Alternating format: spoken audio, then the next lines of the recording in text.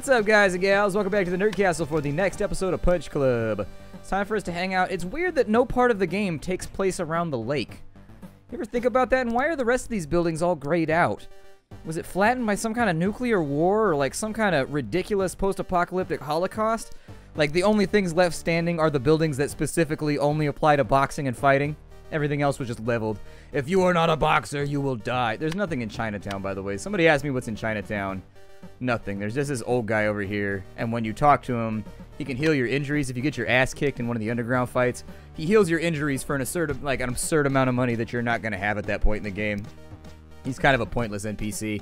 I actually think they should make it so he can cure your injuries like once every 30 days or something like that for free. Maybe in exchange for some kind of like skill test or something like that. I've never used him. I've never seen anybody use him before. It's just not something you spend money on. When the point in the game where he is useful, he's too expensive for, and once you're at the point where you don't get injured anymore, you never use him anyways. He is I guess he's a storyline character. You use him for if you're going to be a criminal and you're going to go to jail and do all that kind of stuff, I guess. Let's buy Adrian some presents. We're going to start this relationship off right by making up for attention by giving her loads and loads of objects and just hoping that she doesn't notice how much we're not around. If it works out, I think we'll be alright. Can we fall in love yet? Maybe we can fall in love. Nope, we can't fall in love. You know, I remember that song being a lot better than it actually was. Went back and listened to that the other day, that Brandy song that she came out with like a couple years back. And I remember hearing it on the radio and being like, that's not too bad. The beat goes. It's got kind of like a DJ Mustard thing going on. Because that was like right at the front end of the period where everybody was still, you know, dick riding DJ Mustard hella hard. People still ride him, but I think it's become like the standard now. I've noticed that DJs, they go through that where they'll be hella popular, like Khaled was hella popular for about like 5 minutes, and then all of a sudden he was just gone afterwards. And like before him there was like DJ Shadow, and then he was gone like after his 5 minutes of fame. It seems to me like DJs are around for like 2 years and everybody wants to like spit fire on one of their beats, and then they disappear like a week later, and you're like, whatever happened to that guy that made beats back in like 2008? You're like, oh, he's still making beats, he's just not popular anymore. My personal favorite was always DJ Who Kid. DJ Who Kid was dope. That's one of the reasons I'm not even that big of a 50 Cent fan. I just like the beats that he wrote for 50 Cent. I mean, I think I like DJ Who Kid's beats better than I like 50 Cent. DJ Who Kid made some dope-ass beats. They went for days. Although he did have the habit of announcing himself on every track. He said, why is everybody such an attention whore nowadays, said the guy on the internet that needs people's validations for thumbs. I'm self-aware. I'm self-aware. I think of these things sometimes while I'm saying other things. And I'm like, well, shit. I just undermined my entire point, didn't I? And I can point it out now, or I can wait for some guy that thinks he's a smartass in the comments to point it out. And I'll be like, yeah, I already thought that. But if you have to tell them that you already thought that beforehand, they're like, no, you didn't. Nope, you're just trying to make it sound like you're just trying to make it sound smart now. Nope, you didn't think of it. So I've decided I'm just going to undercut myself at every intersection that I can. We're going to run a red light. I'm going to run a red light. Not in reality. That's what dicks do. Although I do accelerate when I see yellow. I'm that guy. I'm like, nah, yellow means go faster. I'm gonna make it. I'm gonna make it through this light. I'm gonna make it through this light. My girlfriend slams on. She sees yellow from like right. She'll be perfectly fine. Like it'll turn yellow right when she's about to cross the crosswalk. And she like stands on the brake. She's like, no, cannot break laws. Like, God. I gotta go to a chiropractor. You know you're still allowed to drive through on yellows, right? Good God. I don't think we did very good with agility today. I think our agility may have reached a point of no more Gaineses with a capital. Well, we're doing okay. We did 400. That's not so terrible. We'll probably do bad today, but I need to go do another fight. Don't we have... I think we have shit to do today. I think we have shit to do, assuming that our fiber levels are at the appropriate spot. Yeah, when I see yellow, I've got a pretty good sixth sense for whether or not I'm going to make it. And so I usually just go for it. I'm like, ah, it's fine. We'll be good. As long as it's not like red when you cross the crosswalk, you're fine. Like, as long as I'm at the crosswalk, or like a little bit before when it goes yellow, I'm good to go. Let's do this thing. I am unafraid. Let us ride our great steel chariot to Valhalla. Witness me! They arrested everybody in my neighborhood like 4 days ago. That was pretty cool. I don't know. It was entertainment that you didn't have to pay for. It's pretty awesome. Police came in with like 20 cop cars and just like started raiding houses. I have no idea. I was talking to one of my neighbors about it, and apparently they got a warrant for like half the people in the apartment block because they had like 10 people on the curb handcuffed. They were just going like door to door and be like, yes, sir, you're coming with me, you're coming with me, you're coming with me. It's kind of crazy. Never seen that happen before. I didn't know they could do that. That might have been like the most active I've ever seen them. I don't know what the people were doing. I don't know, they seem to be of varying ages between like 15 and 31. The police posted to their Facebook that it was for gang activity or something. But you can never tell with those things whether or not they're like, I don't know, telling the truth or whether they're just kind of like sugarcoating it. Like, gang activity is kind of a blanket term. Like, gang activity could be like accidentally wearing the same color with all your friends when you go out to the club or something. I don't know. I don't question it. Either way, they arrested like everybody in my neighborhood. It was a good way. It was a good way to kill an hour and a half, just kind of watching all the cop cars and stuff. Gotta get entertainment how you can around here. No good movies out right now. Don't really feel like spending money on them anyways.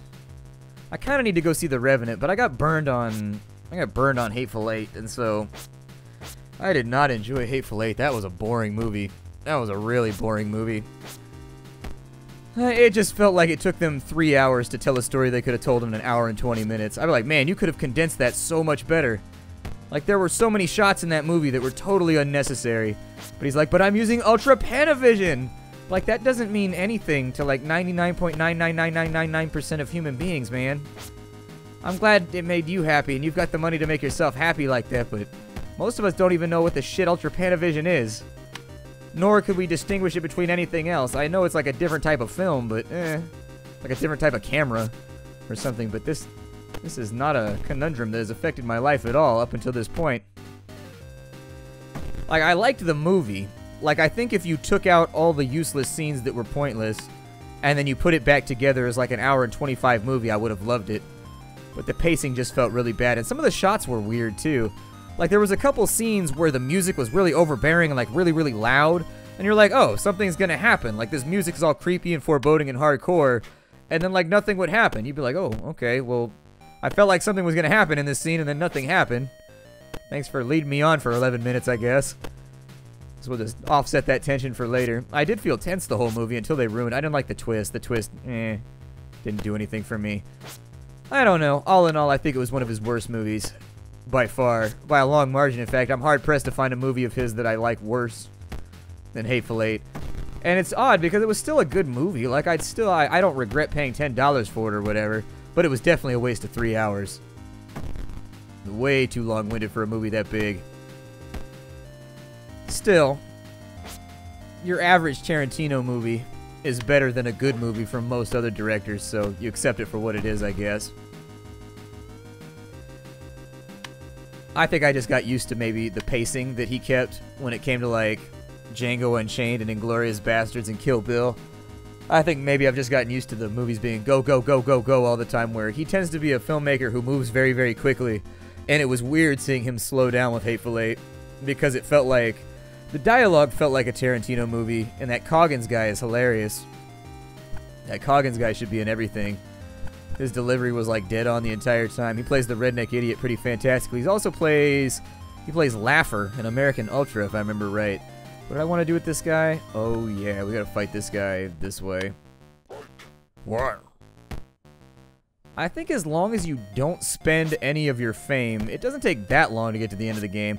I think part of the problem is that you and I are breaking this up into like episodes that just aren't really accomplishing anything, because you gotta farm fame for so long. You gotta farm fame for like a decade for each title fight. At a certain point, I don't know. I feel like it's a shitty... I can't say that I didn't like Hateful Eight. It just took too long to get to the point. I think that's really what it comes down to. I was like, I already know exactly what's going to happen with this film. Like, I can tell you, like, 90% of what's going to happen in this film by half of the way through. So if we could just speed it along and we could get back to the witty dialogue, I think we'd be alright. It was okay. I know people are going to disagree. That's fine. You can disagree with me. I'm not going to hurt my feelings at all. This is the internet. People shout at me all day, every day for a living. That's my job, is to have people insult me on the internet every day, so... Your skin gets a little thicker after a while. Sure, let's take Controlled Fury. Why not? It's not going to help our game out at all, but... We don't really need the extra agility slot either. That's the funny part, is our character's already not using abilities when we want him to use them. Because he's got too many things queued up. You know, 40 fame a day, that means in 3 days, by the time our next fight queues up, we should be able to go after Rio. go to the gym very quickly. We'll fill up on energy drinks. And from there, I do feel... You see what I mean, though? I warned you guys that the game was going to get grindy here in the end. I said that in the first episode, did I not? Mm-hmm. First episode, I told you what was coming. I've been this far enough in the game enough times now to know that the end game is gnarly in this game. It's like they ran out of ideas or something. I actually would have rather had twice as many title fights and have them come twice as fast, because then it would at least feel like there weren't these giant gaps in the pacing of the game where you're farming fame or whatever it is. I think that might have been a safer choice, where maybe you had to defeat like the top 10 or something like that instead of the top 5, and then the fights had half as much fame as a requirement or something like that. It would feel spaced a little bit better out, and by winning the previous fight, you would get like an escrow payment of fame that would start filling the bar up for the next fight. As of right now, all that remains is the bleed over that you haven't spent from previous. I do think they need to buff all of the fame accruing abilities. The cash accruing abilities seem to be about on par, but fame needs to get to the point where fully upgraded it should do like 150, 200 a day or something. Just so if you want to mash out the game, you can. Because with this game, there are definitely those moments where you're like, I just kind of want to finish. Can we do that? I'm at that point right now. I think we probably have about 4 episodes left. If I had to put my life on it, I'd say 4 episodes would be what I would bet on. Because Rio and Kine are going to kind of fall into place pretty quickly. I think we've got a little bit of farming left to do. I mean, in today's session, so I recorded 6 episodes today.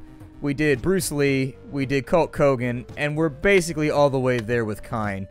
If we get Kine today, it might take us 3 episodes to get to the end of the game before we farm out enough for any of the other stuff. But things aren't going so poorly. Like, I know it feels like it takes forever, but I think if you were just sitting around watching a movie playing this game, and I actually think that's the sort of game that this is the kind of game where you put Netflix on your second monitor and then you turn off all the sound and you just sit here and play it. It's kind of like Cookie Clicker in that regard, where you keep wanting to play it and it's fun, but it's really, really grindy and you have no idea why you keep going. Cookie Clicker ate up a big portion of my life. I like clicker games. I have a problem with clicker games. And I don't know why either, because objectively they are bad video games. Like, you don't do anything. Everything is passive in those games, and yet I sit there and I play them obsessively. Every time a new one comes out, I'm just like, ah, I'm clicking! Things are happening! I like it when things happen. Sure, I haven't been unhappy in a while. Let's make myself unhappy for a second. I guess caviar makes you unhappy. Who knew? It's the only thing in the fridge, so I'm going all in on it. Whatever. Whatevs, G. So when is Kine going to be available? 3 days? Ugh. Okay. We basically have all the abilities we need in order to seal the deal on this right now. Was I Wing Chunning? What was I doing before this? Oh, the Wing Chun's almost out. Okay. That means we're probably back to speed bagging. That would be so annoying if you were upstairs while somebody was on a speed bag. Should have driven me crazy. The tattoo parlor I go to is built on top of a boxing gym, and they have like a missing partition wall on one side because it's like a industrial warehouse that got converted. Somebody bought it and they converted it into commercial spacing for like 7 different businesses that now pay rent. That's a pretty good money-making scheme right there, actually. When I sat down and I really in my head ran the numbers on what they had done, I was like, damn, that's how you get rich right there. That's how you get rich right there. That's not bad, business owner. Not bad, building owner. That's not bad. Took a warehouse, chopped out all the walls, repartitioned it into like, I think, 8 commercial properties, and now he rents them all. And the guy that runs my tattoo parlor said his rent's ridiculous, so I assume he's got to be pulling down. I don't know what the mortgage would be on a big-ass place like that you got to pay on it. I don't even know what a place like that would go for. Probably like $1.52 million maybe, which would mean the mortgage would probably be pretty gnarly, like $6,000, $7,000 a month, $8,000 a month. But if you got 7 businesses and they're all paying like standard California apartment costs, and I know commercial properties probably charge more than apartments. Commercial properties, let's say each person's paying $2,000 a month, which would be pretty easy to recoup as an average business. Shouldn't be too difficult anyways. That means you've got $14,000 a month coming in, and the rest is just like profit that you can put into something else. Not a bad plan. I might be running the numbers a little bit liberally, but I know what rents are in California for like your average living situation. I know commercial properties cost way more. So I think the biggest biggest barrier to entry would probably be the down payment on the warehouse. That's the biggest, although that seems to be the biggest issue with house renting or owning a house in general. The down payment seems to be the barrier to entry for most people, just because who has like 25 grand that they can just drop on something, you know? Like at the top of a hat, be like, bam, 25K in cash. Let's do this thing. Like, I don't know anybody that has that kind of money. So, the mortgages are not actually that terrible. Like, around here, mortgages on houses, if you've got okay credit, are like $650 a month, which is like incredible, considering most apartments are about $1,500 a month for 2 bedrooms. So, by comparison, you kind of want to be in a house if you live out here because you'll save yourself a lot of money in the long term. It's just that down payment that you got to throw down in there that I think stalls a lot of people. Even with 2 incomes, it can be hard to get that money together if you got like student loans and a bunch of other shit jamming you up. Especially since most people that I know are running their student loans hella hard right now. Like, I do the same thing where I'm like grinding on my student loans as hard as I can right now, putting like a lot into it, trying to get rid of it because that thing accrues interest at a terrifying rate. It seems somewhat criminal that you can saddle with people with debt like that at such a terrible, horrible, like 20% interest rate. It seems kind of bullshit to me. And it's regardless of your credit, too. You can have, like, an 850 credit score. It doesn't matter. When you get financial aid, they still strap, like, a 16%, whatever, ridiculous interest rate on it. You can be 40 years old with, like, an established lifetime of credit, and they're still going to destroy you on that shit. I don't know. It's a racket. It is a definite racket. And the problem is, like, all the politicians are in on it, taking cutbacks and shit from it, and kickbacks. And so it's a system that is not likely to change anytime soon. A little upsetting when you think about it. It's not something that I would ever want my kids to have to deal with. Like, just me personally, I'd rather just pay higher taxes and then just have, like, free healthcare and free colleges and be like, all good, we can make cuts elsewhere. Legalize drugs. Bam! Now regulate them and sell them only from designated places with a license. Bam! Profit. You now have a shit ton of tax money to spend on all kinds of other stuff that I know you're not going to spend it on. You'll probably spend it on weird infrastructure projects and weird statues and shit like that to